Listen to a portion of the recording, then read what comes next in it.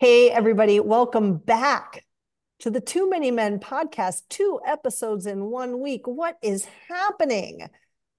I am Alison Lucan, and I am joined by the, I don't know, you looked like you had some fun last night, Sara. I think we need some details, and you looked Yeah. amazing. Oh my The God, one thanks. and only living her best life, Sara Sivian. Sara, how are you?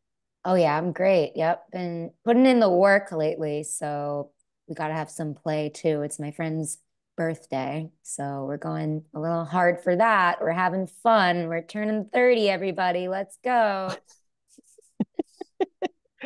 And we, of course, would not be Too Many Men without folks. She made upcycled sweatshirts. She transitioned into vests, and now we have entered jacket territory. What can't she do? Shayna Goldman, say hi. Hi, Good job. Okay. thank you. Well, we hope you all enjoyed our last big, huge, massive trade deadline recap where I don't know if we ever figured out the rules to our buy or sell game, but we got through it and discussed what we wanted to discuss. Before we get into the show, I was remiss. I didn't ask you both what you think of our new open. 10 Wow. out to of cue one 10. of us No out. notes. What, Shayna? I was like, wait, which one of us are you queuing up? I follow the rules here.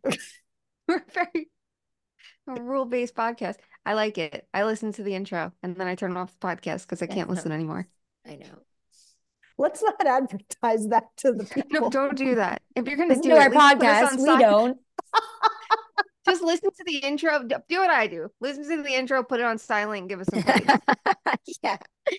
Yeah. It's like that's the equivalent of a slow Slow scroll that we scroll. ask for. We have so many rules today. If you're gonna listen to us and consume our content, please do it this way. We're subliminally giving you the hockey takes. Unmute it and then just unmute it for like 5 seconds every like 8 minutes and try to figure out what the fuck we're talking about and then go back to silence. Yes. It's a game. I was pretty proud of our new open, so I hope you No, I all think like it's it. great. I We'd think love it's to great. It's great. we'd love to hear what you people think. If you even notice, I even had to change it because do you notice it goes too many men, too many men, and then there's a big oh. That's hilarious. So anyway, I thought that was fun. But enough about the open, the like 5 seconds of our show before we get into this wonderful, glorious content that everyone is listening to on full volume. Sara, what time is it? It's time for putting the original sound for musicians on and the There we oh go. news. I think it was the best one yet. Yeah, let's go. That was amazing. All right. Let's get into it. We have all kinds of stuff to talk about. Let's talk about the buildings first in which our teams play and live. And let's talk about a building that may not even exist yet, but is hockey going to come back to Atlanta? There's a proposal on the table with some financial backing. Sara, I know you immediately had some thoughts on this. Why don't you walk us through what has been announced? Again, supposedly with the support of some people with a lot of money to put behind this, and what your thoughts are on it. Right. I'm pretty conflicted on it because on one hand, I do think this has failed twice in Atlanta. And I think you look back though, there's the lockout, there's ownership not being correct, there's GMs mishandling the situation. Sorry, Don, we like our group now. But there's also the need for expansion feels really like, okay, let's make $1 billion as quick as possible. Let's do record profits. Like so many businesses and business owners find themselves in these positions these days or put themselves in these positions. So it's like we're finally in a place in the NHL, I feel, where we're making strides with marketing. Like players are getting notoriety that they haven't gotten before. Like you got Bedard, you got McDavid kind of speaking up. You got these brand deals with Austin Matthews, things like that. Like I think we're finally making some strides. We're not there yet, but I don't think the right way to go about it is to just keep it. I think making what you already have a better product is what we should be doing. But that being said, Anson Carter is the absolute right person to bring hockey to Atlanta, and the circumstances are different this time. And like you said, there's so much money that could be used correctly here. I don't like that it's not in the city. I feel like every expansion team that exists that's in a city has really been a success story. Like you've got the Kraken. I mean, it's not, you can't really call it a success yet because it's so young, but like it's doing really well in terms of expanding. The Golden Knights are doing really well, of course, and then they're in the city, but like I don't know, you think about Panthers and their struggles, Jets and their struggles with attendance. Like you got to kind of do this right, do it in the city, don't cut corners. But I just don't, I don't know if like, what about relocation? I have so many thoughts on this clearly, and we'll get to them.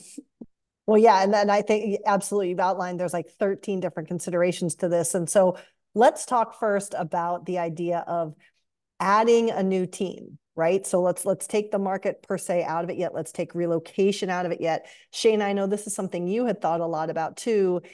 If we add one team, we're to 33 teams, and that's a wonky number. And expansion has always happened at least either right at the same time or pretty darn close to two at a time. And there's the whole question of parity and equity in terms of the number of teams in each conference, in each division. Just in terms of adding a team, is this the right thing to do? No, I don't. I think 32 is a number to kind of settle at, because I think when you get to 32, like you said, it's not going to be just one. Are there cities that you could see happening to get to 34 immediately? Of course, you can go Houston, you can go Utah, like, oh, now you can go to 36, which is exactly what I think would have to happen if you hit 32. I don't think you should want divisions to be misaligned. And I know it's like, well, the conferences can be even and you can have 17 teams a pop, and that's great and wonderful, but I don't like the ideas of imbalanced divisions, and there's no way to do them with 17 teams that you're going to have equality. And I think that's a problem, right? So now we're already jumping to 36, and that could be a 10-year process, sure. But is it the door to open right now when you should just focus on maybe maximizing all 32? Like there are too many issues. I don't think you can be thinking expansion, adding a new team till you have a little bit more stability with all 32 clubs. And that's where you go right back to the Coyotes then. And you say, well, here we go. Like until they're on stable ground with an arena, with their entire situation. I know now we're seeing reports of like, look at the gates that they made and yada, yada, yada against the big market teams. That's great, wonderful. But like, that's not the consistency. That's not what's happening. So until they're stabilized, I don't think you can think about team 33, period. I don't think, because you're not just thinking 33, you're thinking 34, 35, 36. I love how I said you've already broken the rules, because I said not relocation. I said just adding a team. No, what I'm saying teasing. don't add a teasing. team We're because saying of it. hard no. I'm teasing. Yeah, hard I'm no. teasing. And here's my 2 reasons why. So let's go to the next part of it, Sara, that you brought up. And that is the idea of, is it a problem with the market per se? Or is this a place where hockey should come back to? I'd love to see it come back right. I mean, you think about diversity in Atlanta, and the place that they want to have the rink in is not particularly diverse. But I think with community outreach, like somebody like Anson Carter is so involved in the community. I think having him kind of spearhead the movement is a really good sign. I'd like more hockey in the South. I do think it can work. You have to do it right though. Like you think, I don't know. I'm not the biggest. I don't know if I should, I don't know, I'm just saying it all today. I'm not the biggest fan of Tom Dundon. He's a billionaire. Like we can get into that. But like, I think the way he operates the team is really, it's good for a small market where you're kind of going by your own rules and you are spending money. Like people say, oh, the Canes don't spend money. Like that was a thing of the past. Now Dundon has spent to the cap every single year. And it's kind of, you just have to have that investment. You look at kind of Peter Carmanos when the team was always in relocation rumors. And it was just kind of like, because there were obvious things he could do, but he was penny pinching instead. And it's like, you really have to run this like Vegas.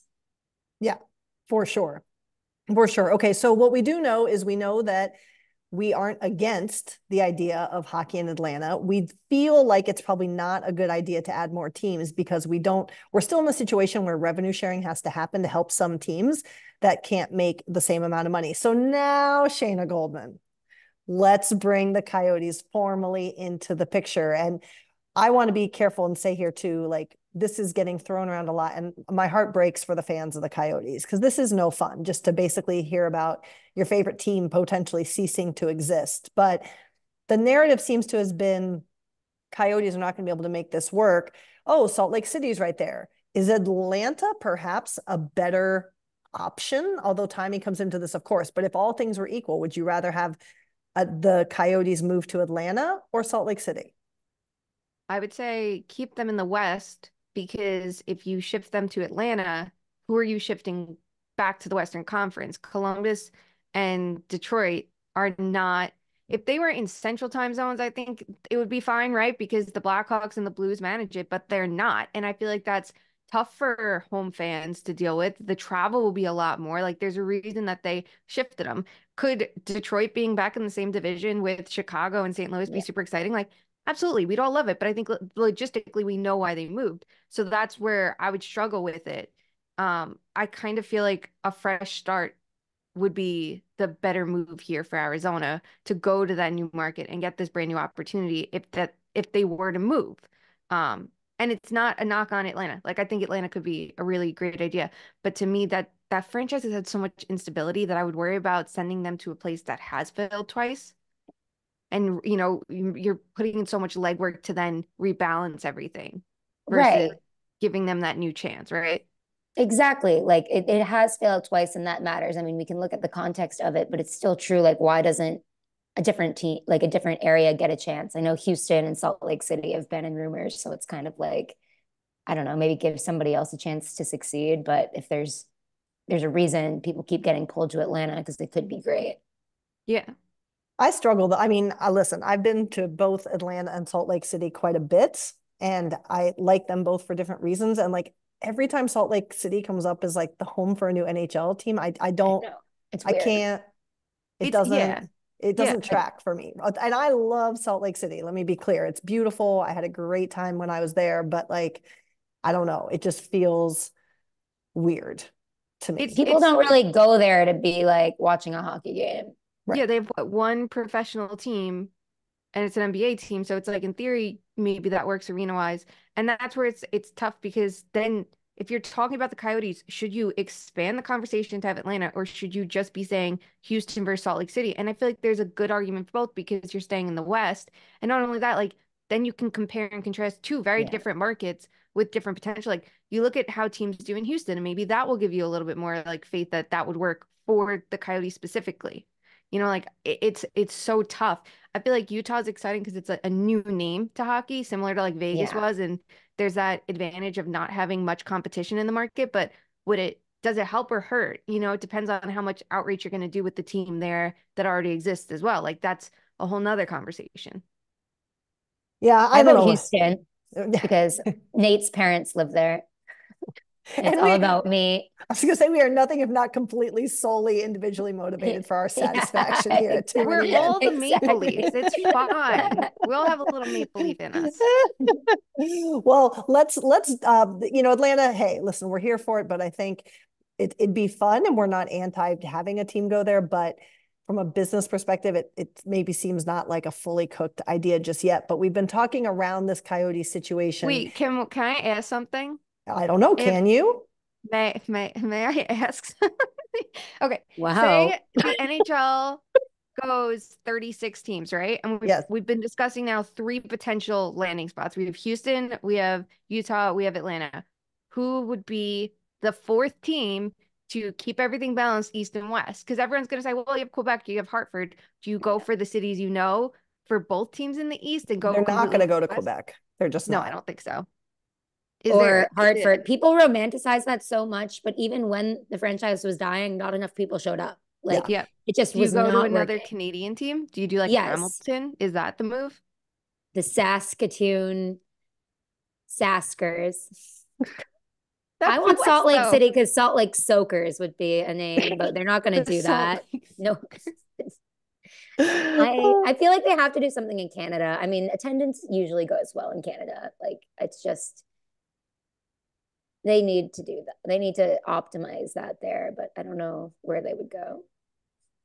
That's the thing. It would be really hard, I feel like, to pick one more Eastern franchise, because everyone will be so connected to what already exists there versus something new. that's why we're like, okay, why do we need 700 more teams? Like, this is the circular conversation for me. Right. It's like, okay, we don't need really any more teams. Let's just focus on what we have. Right. Right. Yeah. And again, Arizona, I personally, whenever people ask, I always say just go follow and listen and read Craig Morgan, because he's the writer that's been embedded there for years and seems to have it doesn't seem to have, he has the best handle on the situation, but it looks like, unfortunately, we're coming more to the end of the road out there than I know their fans would like. But it's just insane that they're playing in a building, and they're claiming they had 5 games that got over $1 million. Like, that's insane. Just 5 of 41. Like, that's wild. That's not. And so now all these other teams have to share money with that. Like, it's just crazy. The way that they try to like paint things to be like, look, things are okay is so like the pretzels they I like, look, know. we have 5 games out of this A way. Or they'll slice be of like, rice. It makes it yeah, so much worse. they're claiming they have a full bag of rice all the time. And it's like, we know you don't. When they're like, hey, look, our operating costs are so much lower, so we're making a profit. And it's like that isn't necessarily like the win you think it is. And I feel like they didn't even lean it like, look, we can have this college environment. Look how cool it is. But it's like, but you haven't embraced it enough. You did for a minute and gave up. Yeah. Absolutely. No, It's I totally. It's going to be interesting to see. All right. There were some other big headlines that went down around the trade deadline that they're a little bit older now, but we didn't get to talk about them because we went into our extravaganza recap on our last episode. But wanted to address just some concerns around the deadline and some changes that happened around the deadline. And the first is the coach who had alternating cheers of fire him and then we're sorry to him last season, Lindy Ruff, excuse me, is officially out in New Jersey. The team has sputtered quite a bit, and I want to set this up with my own fallacious remark. And that when this went down, I put in our text chat, bad goaltending strikes again. And Shayna, you had some very immediate thoughts. And so while we know that New Jersey's goaltending certainly did need improving and probably still does, that narrative, which I'm seeing a lot in hockey right now, isn't necessarily the whole story. What do you think about this firing? Why was this the necessary move for this team? Yeah, like is goaltending problem number one in New Jersey? Yes. Did Lindy Ruff sign those goalies like you said? No. So that's all well and good, but it's what's going on in front of the net. And sometimes it's hard to pay attention to that when your goaltenders are just allowing a ton of goals. It was the same conversation 2 years ago, but I think there were other issues. Like you kind of saw it last year. What revitalized Ruff behind the bench in New Jersey was the assistant coaches that they brought in. And the thing that we don't know enough is like how the like power structure is there, who controls what. Is it that the assistant coaches are the ones saying this is what I want to run and you get to do it, or is it they're better at executing Ruff's vision? So that's always tricky to know. But what we do actually know is that like certain players were just underperforming this year. Jonas Siegenthaler has been like the picture of stability for them, has been trash. John Marino has had a terrible season, which is really uncharacteristic for him. Timo Meyer has basically had a middle six usage and underperformed. And it's not just the injury to open the year. Like he wasn't even playing on the right side at all in New Jersey or with top players a lot of the time when that's how he clicked in San Jose. And then you see guys like Holtz not getting much opportunity. So I think that there were a lot of things building below the surface, but the goaltending is the most obvious part of it. That it just felt like they needed a change. Even it's as simple as saying sometimes you need a new voice, you need a new direction, you need someone to shake it up. So it makes sense why they did it. It's so late. There were 20 opportunities in the season, it felt like, to do this. That road trip out west to lose games in the worst way to teams like the Ducks, that was probably the backbreaker. And that game against the Kings, that's like second period, you're like, yep, there it is. Like you have to make that change tomorrow.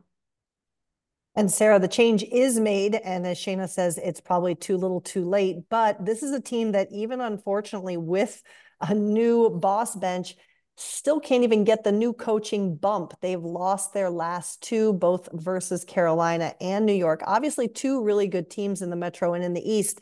But still, what do you think about the leadership in terms of coaching situation in New Jersey right now?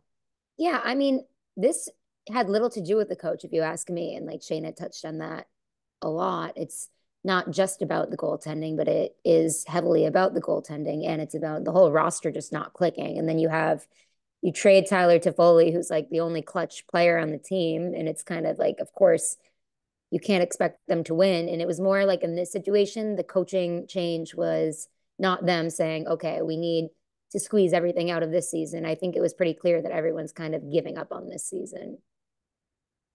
Yeah, it's going to be interesting to watch because New Jersey is a team I know that we've all kind of been intrigued by and thought were on the up and up, particularly after last year. And now a step back, and they're going to have to fix some pieces in the offseason for sure. All right, another bit of news around the deadline. And this stuff I always find very, very interesting because, as everyone knows, I love to think about team dynamics and communication. But it got a lot of traction and it got lost in all the moves that went down. But everyone knows that Calgary's goaltender, Jacob Markstrom, who's having a great rebound year, was potentially on the block, potentially off the block. We never knew if a deal was in place. New Jersey was rumored to be a suitor. And then, and I'm quoting the reporting of Eric Francis, he finally came out and said publicly, everyone in here, I really respect everything that's been going on and not going on, and how everyone in this room has handled everything. I think it's been really good. And then the whole situation and everything, am I happy about that? No, I'm not. I think it could have been handled a lot different from up top. We say it all the time, but I'll say it again. It's easy to forget that these are real people with real lives and real families being talked about in the press, and families being affected in terms of moving, and children being pulled out of schools or being separated from their parents. What do we make of these Markstrom comments? Is this going to be a bigger problem? There's still the very strong likelihood that Markstrom is not with the Flames next year, but we also know players talk. So what do you make of this, Sara? It's like the SpongeBob meme where SpongeBob is watching them go jellyfishing. It's like everybody who wanted to be traded from Calgary got traded and he's still there. Like, that's not really fair. And I think the goalies have had it. I mean, you've heard Jeremy Swayman's comments about arbitration. He was like, I really hated the way that was handled. Like, they goalie is such a fickle position, right? Especially if you're trying to do a mid-season trade where it's like there's only two or three of them on the roster, so you can't really, it's harder to manage them on the roster. And then there's the whole aspect of like, how do you, it's such a big part of the team. So I understand both sides of this. Like, it's still not fair and they still need to treat goalies better and not kind of jerk them around and just say, hey, we're probably not going to trade you, instead of like stringing him along. But also, I get why it's tougher than other positions. And Markstrom did have some protection in his contract, so the team did have to go to him with some options. And I think part of the frustration was that the rumor, or who knows how close it was to not being a rumor, but that a move to New Jersey might be happening for Markstrom. Shayna, is this a black mark on the Flames leadership, or is this just a player being more willing to share how they're feeling, and that's valuable and important, and we continue along? I think it'd be a little bit of both, right? Like, it's hard for a rookie GM, I'm sure, who came into a really tough situation. And like, I don't think that there's like a book on how to navigate this exactly, especially when it's like there's so many players. You have players publicly wanting to leave the team. You have players getting moved from the team. You have all your pending UFAs to manage first. And then this goaltending situation, which has enough wrinkles because of the term on his contract and salary retention, everything like that. I don't think it was easy for Craig Conroy, but I think at the end of the day, you need to try to be as up, like, we don't know how it obviously went down, but you do need to try to be a human being with someone, especially if you're saying we might need you to waive your, trade clauses to allow movement. And now you're letting the goalie know this might happen. Like, you kind of have to like fill them in. And like, we don't know how we found out that the deal wasn't happening, right? Or how it was like, there's just a way to be a human and be upfront, especially because it's not a secret what Calgary's doing, that they're selling. And you don't want to sour relations when now you have to deal with this in the summer and you still have this player for 2 years, especially when they've been your most valuable player. I think it's rare we hear players speak up about it. I love that we're hearing it. I hope we do more. Because people just should know what this is like. I think it's so easy to just say, well, this is a trade asset, and forget this is a human being. They're not an asset. They're a person. They're an asset to a team, yes, but like they're still a person. And you kind of like can't forget that. You have to take that in stride and keep that in mind with every trade rumor, negotiation, and everything else that goes on. So it's refreshing to hear, because too often players are treated so poorly, like in arbitration, told like you don't have value, but actually we're going to need you to get in net every day and take a bunch Yeah. of 100-mile-per-hour shots to the head and be okay with it. Yeah, well, I appreciate the honesty, and it's likely that Markstrom's on a different team next year anyway. So we'll see if the Flames can continue to attract free agents when they are looking to do that, or if this creates ripples. Moving on, post deadline, we have, of course, the inevitable injury bug that is hitting at some of the most crucial times for some of the teams, both locked into the hunt or really trying to stay in the hunt. And let's talk first about the Vancouver Canucks. Goaltender Thatcher Demko pulled himself out of Saturday's game versus Winnipeg. And it's now come out that he is week to week. TSN is reporting that it is a knee injury. They are estimating 2 to 4 weeks, although what I had last seen officially from the coaching staff was just a week to week status. We know Vancouver fans' nerves are already fried because they're convinced everything bad is going to happen to them at all times. Sara, is Vancouver going to be okay without Thatcher Demko for 2 to 4 or perhaps longer weeks? Yes. If you get hurt at all, you don't want to, but I think in the dog days of the season might be like, okay, let's get you healed. Let's get you all revved up and ready to go and excited to play again before the playoffs. Obviously, you don't want to see it go more than 4 weeks, but they're going to be fine. Maybe it'll even show them kind of what they're working with when it comes to depth. So I guess we'll see.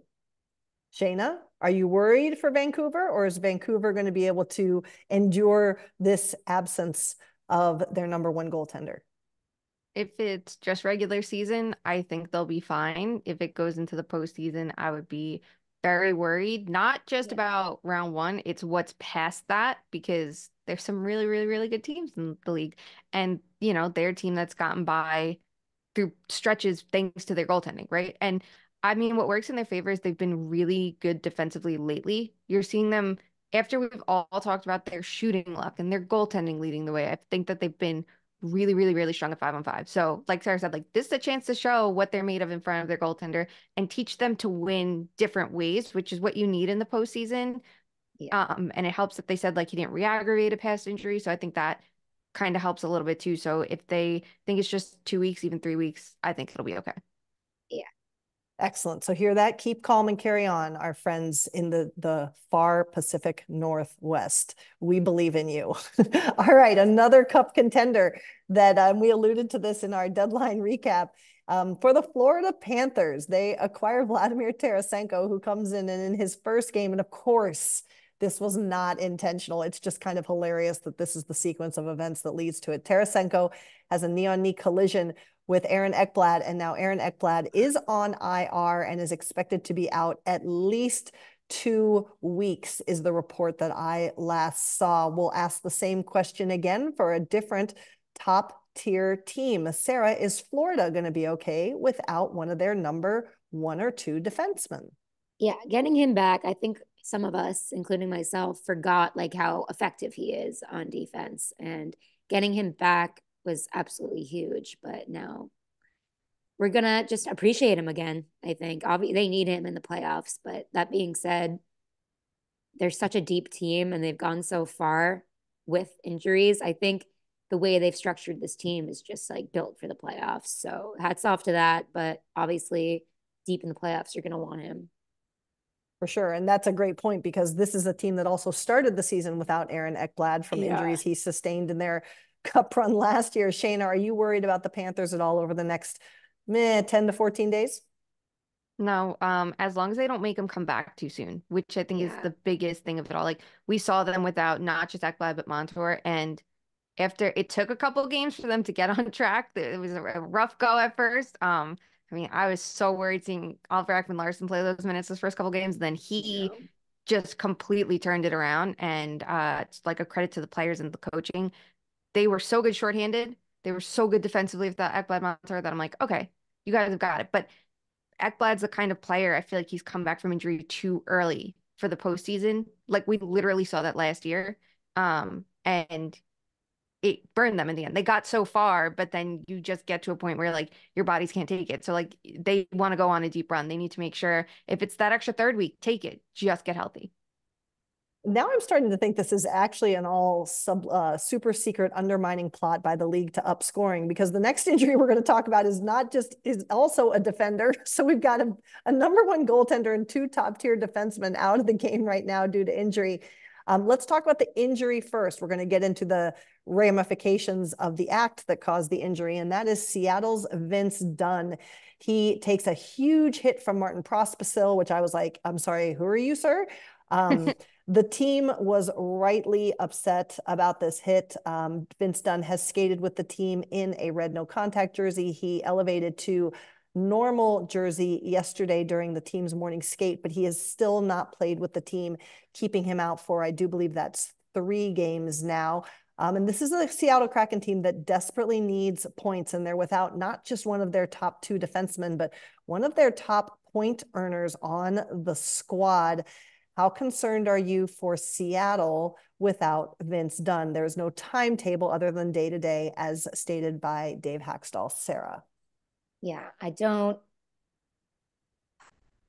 they really need to squeeze some points out of where they're at right now, but then I love Seattle, and I think the team is built to last, and I really had high hopes for them this year, but like if one guy is going to keep them out of the playoffs, then maybe it's not the year for them, but maybe they will just say, screw it, we're going to go for it anyways, and we're fine. And then he comes back and it's like icing on the cake, but we're really going to have to pay attention and see.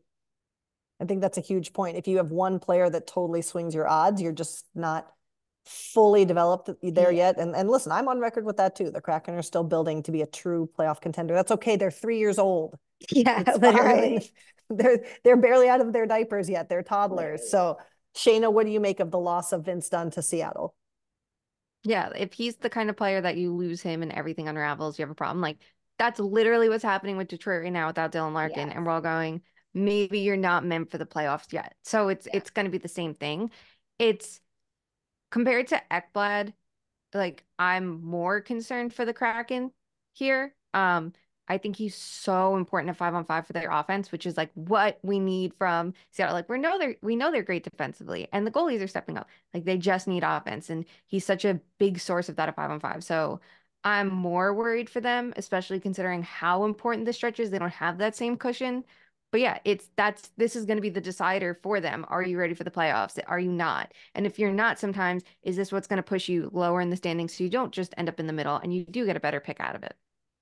Absolutely. Well, we will watch those injuries, but let's go into the next chunk of news that we have, and those are the resulting punishments that have been handed out across the league. And one of them comes from that hit on Vince Dunn. As I mentioned, it was Calgary's Martin Prospisil, who's in his rookie season. And I don't know like who pissed in his cornflakes that morning, but like first he starts the game and takes an egregious hit on Adam Larsson early in the game. Not okay. And then, I mean, the minute the hit on Vince Dunn happened, like even Shayna, you were in our chat being like, what the fuck was that? Like, it just was an unacceptable hit. And I am not being a homer here. I think you'd be hard pressed to find anyone who covers this league who thinks that hit was okay. But Prospisil is suspended 3 games. Again, a hit that Dave Hackstall called garbage on the record. The Prospisil suspension, 3 games. Sara, too long, too short, or just right? If anything, too short, but I'm going to say just right. Like, I think rookies, especially there's this, we're going to get to this too, but there's like just a trend of rookies right now for some reason needing to be humbled. So that's hopefully a strong enough warning to like, be like, hey, welcome to the show. Like, we're going to take this serious. For sure. And I said too, when we were talking about this, I was like, I didn't think this was the player he was supposed to be. I thought that this was supposed to be one of their prospects that they were looking to be a full force contributor, not just somebody to go out and goon it up like he appeared to do, at least in this game. Shayna, what do you make of the actions by NHL player safety? Yeah, like I love when someone can have an edge and be a scoring threat. Like if you can be that full package, go off, that's great and wonderful. But I really didn't like his game against Seattle because it wasn't just the one hit. I hated the hit on Larson too. Like to me, he was running around the game in a reckless way that I wouldn't have minded seeing that extra game or two get tacked on there, because I feel like if you're looking at someone for player safety, like we kind of know like what we hear the rules to be. Whether they're consistently upheld is another conversation, but we know it's things like the actual hit is what they're looking at. Then there's the factors of, was a player hurt? That's not going to decide if someone gets suspended. It decides if the suspension is going to be longer. And it's like, well, you have a player hurt here. And then it's, you know, was it malicious and things like that. And it's like, well, if it wasn't his first hit of the game and he just looked like he was being irresponsible numerous times in the game, doesn't that mean something? Shouldn't that add a little bit more on? Because if you're saying, hey, we want to make sure this doesn't happen again and a player learns from it, then like I feel like there's a bigger conversation to have than just the one hit here. Absolutely. I completely agree.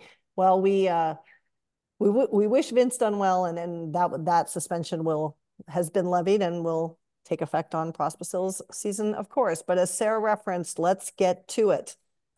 The other player suspension that was handed down is to the New York Rangers' Matt Rempe. And specifically, the instance here is an elbow on New Jersey's Jonas Siegenthaler, who has now been announced as out due to a concussion. Matt Rempe is suspended for 4 games. I was pleasantly surprised. And to your point, Shayna, you wonder how much the bigger picture of all of this factors into that evaluation. But we've talked already, and I will say again, the first concern for me always remains this player's health. I think the way he's taking on his role is putting his own long-term health at risk. But honestly, I'm kind of getting tired of this shtick. Like, this is like, the guy is playing barely 6 minutes a game, and it's like, okay, when's he going to fight? Like, it's just like, there's so much happening right now with playoff races and players doing incredible things. And like, I'm just kind of bored of this narrative. Matt Rempe, 4 games. Sara, do you like the ruling that was handed down?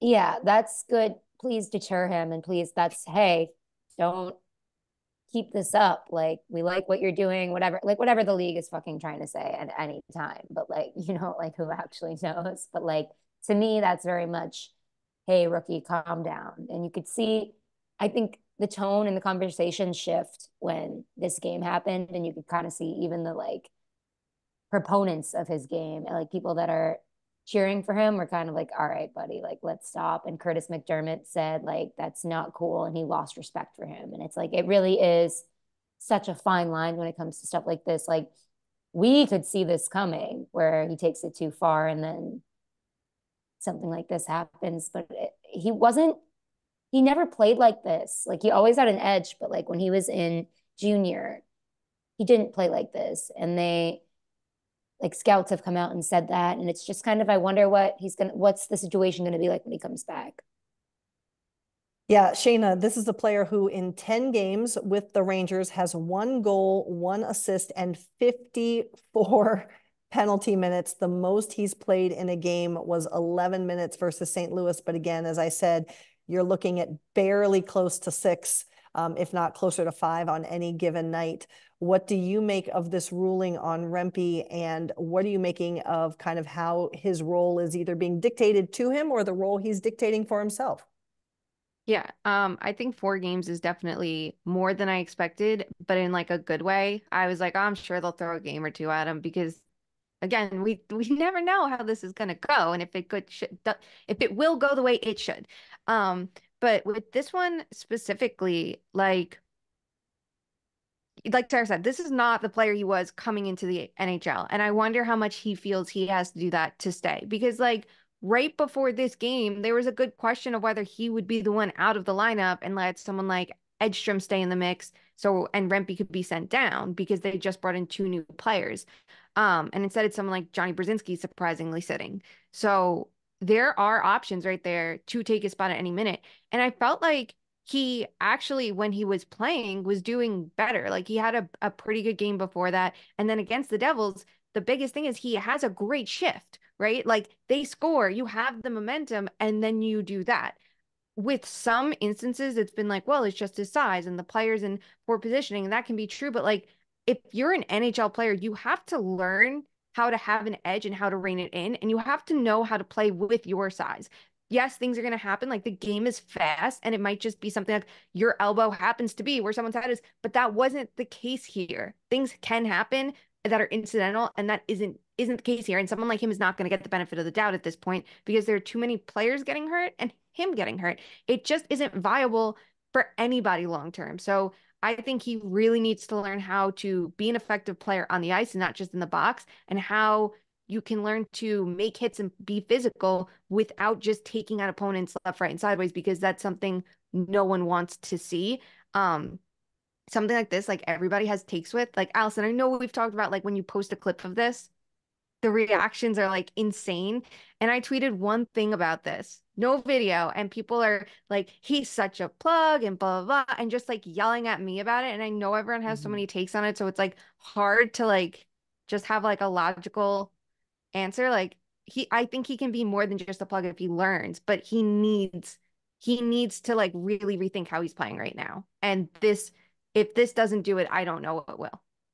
Yep. And it's all going to be, if you've read books like Boy on Ice, it's all going to be too what he gets rewarded for off the ice and what he gets directed to do by those who are his bosses. So we'll hope that this all kind of changes the narrative around this player going forward. All right.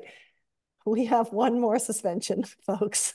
And this one, I think we can have a little fun with, because it is for, unfortunately, friend of the pod, John Tortorella.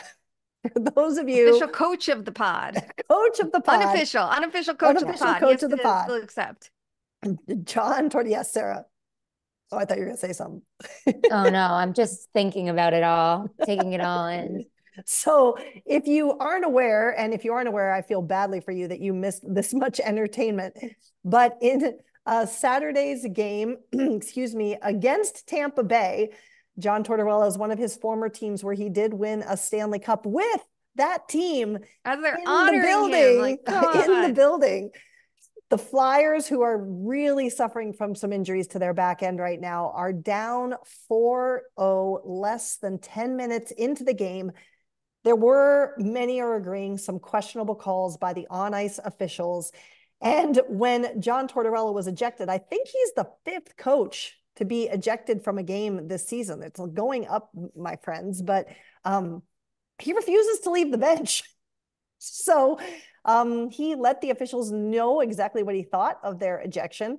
And as a result, when he finally did leave the bench, the resulting punishment handed down was a 2-game suspension and a $50,000 fine, which we should note had already been approved to be paid for by Flyers ownership, because the quote was that from Flyers CEO Dan Hilferty, "I'm really proud of Torts for standing up for his and our team. This new era of Orange is about having each other's backs. Last night, Torts had our collective backs. I respect any action the league might feel a need to take, but if it includes a fine, I am paying it." We are going to own our bias here. As I said, we believe that he is the coach of the pod.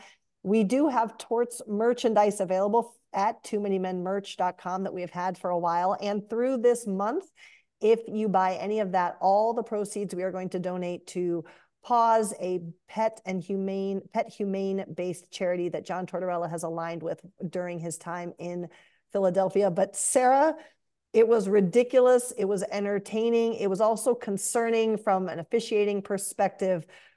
What are your comments on John Tortorella's suspension? I feel like with the amount of coaches getting ejected, I feel like you kind of got to let them have emotion. I don't know. It's an emotional game. Like you said, it's entertaining. There needs to be something has to give with the officials at some point where it's like, okay, are we going to get a pool reporter to give us quotes from an official? Like this happens in every other sport. Like there's been strides made where like Dave Jackson's on ESPN giving his takes and stuff. But like my take is obviously torts is going to torts. And I wish there was more transparency with officiating. 100%. I've said this for years. It's really frustrating that coaches have to answer for their actions. Players have to answer for their actions. It's literally mandated by the CBA in agreements with the media, but we can't get clarity from officials, which oftentimes not necessarily to blame them, but to understand what was going on and what led to that. It's really, really frustrating. But, you know, yes, of course, if you watch the Torts video, you can see that he was certainly not being the most friendliest neighbor in the village. But, you know, even like Sheldon Keefe, when he got ejected earlier this season, you watch that video and I don't see what it is he does to lead to his ejection. Shayna, what do you make of maybe some cracking down on coaches, particularly if we don't necessarily always know what happened, and then specifically the Tort situation? It felt like they just wanted to settle the game there. And I think that's why they handed it was a 10-minute misconduct to Hathaway, which was like a little bit much. And I get sometimes the refs need to settle situations, but to me, it's always funny when they choose to and when they don't, because there are so many scenarios. Like, I don't know, look at that Calgary Seattle game where you could have started dishing out punishment to avoid things escalating. I think if you're going to do that, you do have to go to the bench and maybe explain why, or tell a player, tell someone. I think that if you're going to start sending players out for more than 2 minutes, it's not bad to have an explanation. And obviously, nobody wants games to slow down to the point where you're watching a ref and a coach argue for 5 minutes. I mean, I personally will love it. That's just me. But like, I know most people don't want that. But it just feels like I get that there's a level that everybody has. And sometimes you feel like that's the move, right? It gets attention, but it's odd how much it's happening this year. I just feel like if you're gonna do that more this year, maybe the league is involved. We don't know. We've seen it before. Like, hey, make sure you call more penalties here, be stricter here, be whatever. If you're gonna do that because it's in the rule book and you can, that's fine. But then there needs to be a little more disclosure about it and just a little bit more openness on why. Just even if the refs aren't like, being fed to the sharks with the full media press, like there's a way to do this to get comments out there besides some like bland league statement that we don't even get. So, yeah, the cracking down is interesting. It leads to more drama. This situation I loved every second of. I personally love that it happened with Torts more because I know he's going to give us a show. And also, me, a lip reading expert over here, I love how you could catch most of it. Like he was saying, like, I'm staying right fucking here. And I'm like, hell yeah, you are. I'm like cheering on the TV, like having a great time.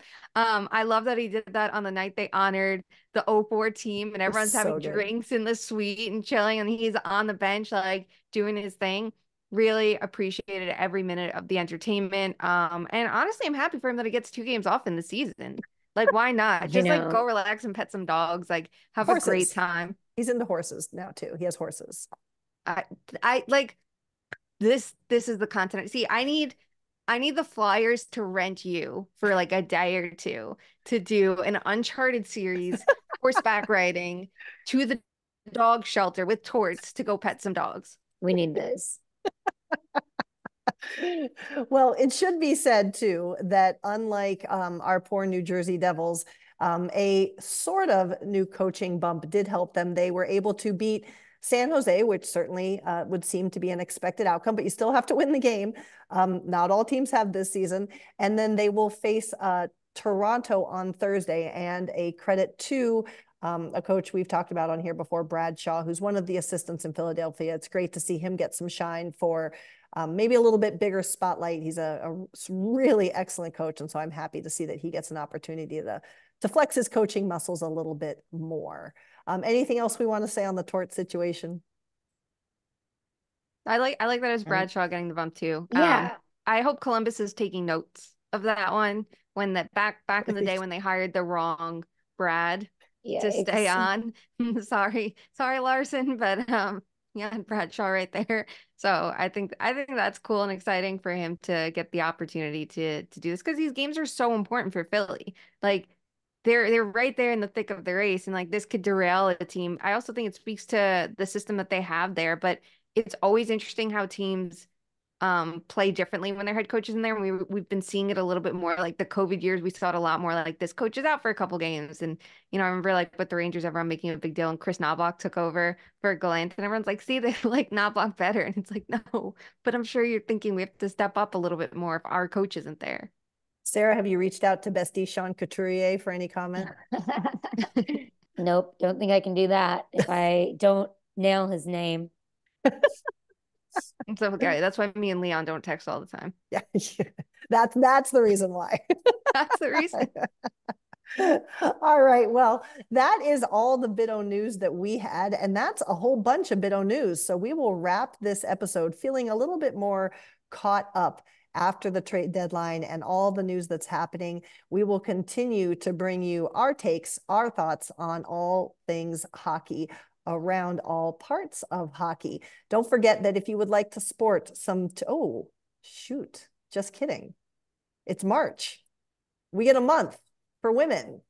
Yay. Oh, yay. Whoa, one whole month? One whole month. One whole month. So, in lieu of our favorite game, Fuck, Marry, Kill, as we started last episode, we are honoring one woman each every episode to give them a little shine. Shayna, you go first this time. Okay. I am giving a shout out to official friend of the podcast, Lisa Dillman, who is like to me like a legend for women in hockey. She is amazing. I love her work through the years, and as a person, she is so wonderful and so helpful, and she's so experienced in so many different sports, and just I feel like has helped break barriers for women, and also just is always like so kind with her time, and like which is what you want, because like we know the men aren't going to be with us. They don't have the time, the patience, the energy for anything except for themselves sometimes. So it's always nice. It feels like women have to help women sometimes, and some oddly don't want to do it because like I get it, you don't want to be put in that box, but like for me, Lisa is someone who just has always been like a kind ear and helpful and wonderful with everything. So definitely want to give her a shout out. Sarah. Yeah, she's great. I'm going to go Julie Stewart-Banks. I think she's paved a really interesting path for herself. She's authentically herself. She also is very real. And when I think about people that have definitely helped me on my journey, she's someone I can always reach out to when I need to, like, like the best part of our women's club in hockey, our small women's club, is like people to validate, wait, I'm not crazy, right? Or like, wait, I'm being fucked over right now, right? And to have Julie be really honest about those things, I feel like we have a similar career path, and like it's meant a lot to have her exist and help me.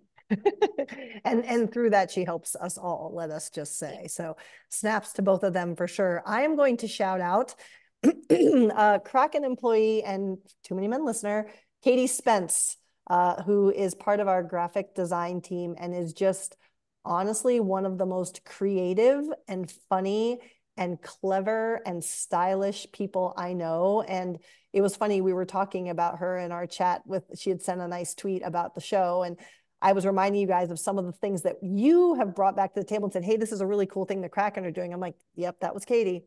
Yep, that was Katie. And I think seeing a woman so fully in herself and so fully in her craft and just killing it and making new and different and exciting things in this sport is awesome to see. So hats off to Julie, to Lisa, and to Katie. We love you guys so much.